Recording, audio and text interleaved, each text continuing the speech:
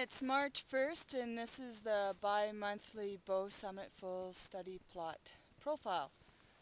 So Yahoo, finally some new snow, and we're now sitting at 102 for settled H height of snowpack here. This is our storm snow that we received in the last week, and this is the snow that we had just prior to that was sitting on the January 27th surface hoar. So you can see we've got quite a bit more load now on that surface hoar. And this is about 4-finger resistance. Up high in the alpine, this upper bit has been a bit more wind affected in the immediate lees. We're seeing some slabbing in the alpine.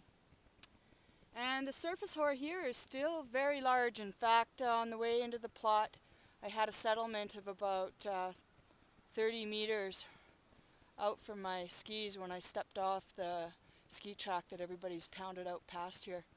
So definitely an issue. In fact, it collapsed a little bit in the plot here even. Underneath that, we're getting into the faceted snow. It's about 4-finger to 1-finger. There's a bit denser layer here, and down into depth hoar and facets, and a bit stiffer layer right at the very bottom. So I'm lined up here to do a compression test, and we'll see what we get. No doubt something on the surface hoar.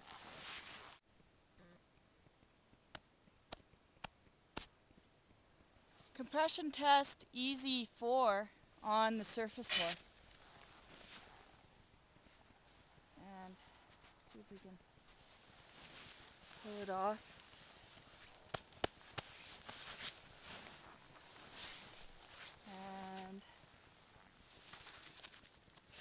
Yeah, it's all on the underside of the block on the, oh, and just some huge crystals here. I'll show you guys. Oh, just massive. So we're set up to do an extended column test, 90 centimeters wide, 30 centimeters deep, and we'll see what the propagation characteristics are of this surface hoar layer. So watch closely at this level here. That's where the surface hoar is with this amount of snow sitting on top. So right here.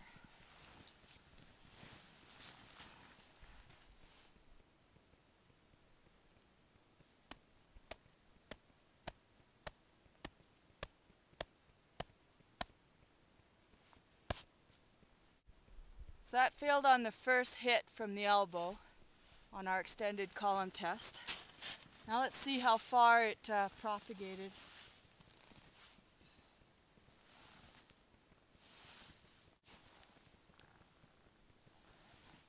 This has definitely squished this layer, actually all the way along. So that failed on the first hit from the elbow on the extended column test, and it's collapsed that layer right to the end of this column. So very good propensity or possibility that that layer would propagate when you trigger it.